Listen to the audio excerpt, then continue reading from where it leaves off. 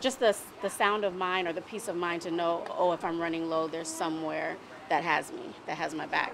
So I can, little ease on that front in terms of not working and not even being able to audition, not even being able to do podcasts or interviews or Comic-Cons or like all the different ways that actors make money besides just being in TV and film and radio. So most people in Hollywood will tell you this entire year has been one of uncertainty. There's a lot of anxiety towards the future that people have, what with the conditions that SAG and WGA are fighting for, and they're not even coming close to achieving that.